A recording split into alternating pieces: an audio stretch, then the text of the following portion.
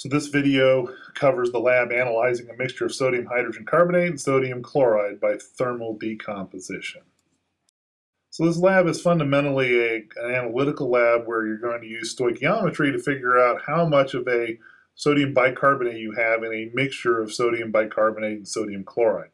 And so just a quick summary, you're going to heat a mixture of sodium bicarbonate and sodium chloride. You're not going to know the ratio of the two solids, but you'll see when we talk about the chemical reaction that you will have a change in mass, and you're going to use this mass loss to figure out how much sodium bicarbonate was present in the original sample, and then you're going to use that result to calculate the ratio of sodium chloride and sodium bicarbonate present in the sample. So the key here is that you've got a mixture and you don't know how much of each one, and so this is a reaction-based method to be able to figure out how much you have. So this really addresses the fundamental question of how much stuff do I have, one of those fundamental chemistry motivators. So again, we're using a commercial lab manual, which isn't totally going to match up with how we're going to do it. So there will be a couple changes. One, I'd like you to work in pairs, so you'll work with your lab partner. And in this lab, the manual describes the use of crucibles, and those are nice, but they're pretty hard to clean out, and it's really hard to analyze. So we're going to use aluminum pans instead, and instead of holding them, we'll have like little screens in place. So you'll be able to see this in the movie. It's a really straightforward substitution. And then finally, during the cooling steps, they use a desiccator. We're not going to use the desiccator to make sure there's no water present. I think water won't be a major problem for us most of the times that we do this lab. So I think those will be the minor changes, but everything else will be the same. So we'll repeat the safety issues when we get to the pre-lab, but mainly we're using Bunsen burners today.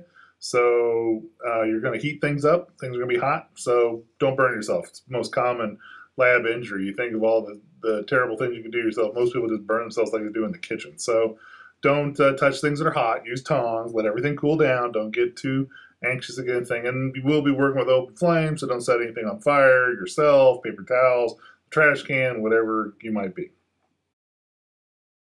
So fundamentally, the reaction that we're going to observe is going to be the reaction of thermal decomposition of bicarbonate. So if you heat bicarbonate, it turns into sodium bicarbonate.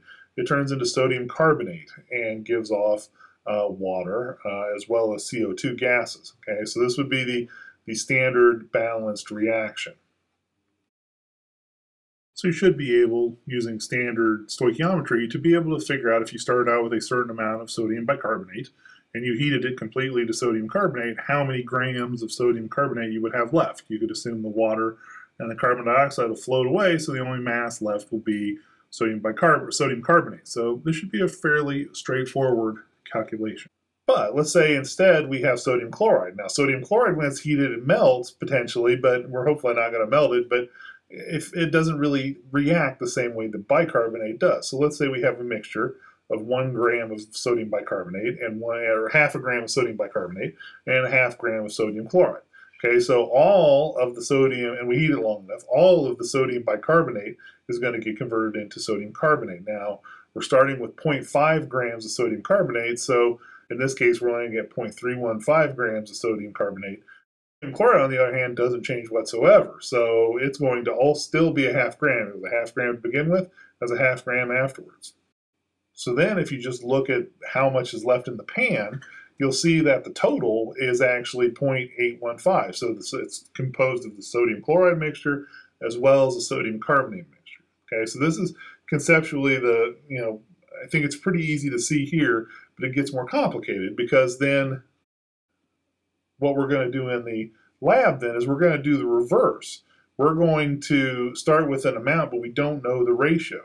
And then we're going to get some amount of loss. So we're only going to be able to measure the total. We're not going to be able to measure how much of each one we have. So then we will have to use our deductive reasoning then to figure out how much bicarbonate we had to begin with based on how much we lost. And so this is really the big conceptual leap, okay? Is to figure this out. So this will be one of the things that you're going to have to do for the lab workup, is to then go back and then figure out what your potential ratio was based on just really two observations: how much you have at the beginning of the reaction and how much you have at the end. So the first thing you want to do when you start is turn on a hot plate. We're going to use a hot plate instead of a Bunsen burner. It's just a little bit safer, not quite as stinky. So we'll set it about 150 to 200 degrees and we'll let that go. Now while we're doing that, we'll pick one of the unknown bottles. There'll be a couple different ones that have different ratios. We'll grab a weighing pan, one of these aluminum weighing pans. And so you'll pre-weigh that, know the weight of that. And then you'll measure out, I don't know, somewhere in the vicinity of a gram of material. It doesn't have to be exactly a gram. The key is that you write down whatever it is, and so you'll obtain the mass of that as well. And so the key with your stuff is to kind of spread it out in the pan so it gets evenly heated. Make sure there's no clumps or anything like that. And so after that, then you're going to place it on the hot plate, and you're going to let it cook. Now you probably ought to sort of stir it a little bit or something, so give it a little shake. You don't want to lose any though. That would be critical. Now the real problem is that you're going to be able to use your finger like once, and then after that you'll have to use the tongs. So just kind of heat it for about 10 to 15 minutes, okay? And so you might make some observations about what it looks like. You don't want to shake it too much, but after it's sort of gotten to the point where it's cool to the touch, then you can obtain the mass. Now, what we typically do with these hot plates is if you do 10 or 15 minutes, you might be okay, but you might have to heat it again. So just to make sure that you've decomposed all of the bicarb. So it's a good idea after your first run to go ahead and do just another run, at least one more.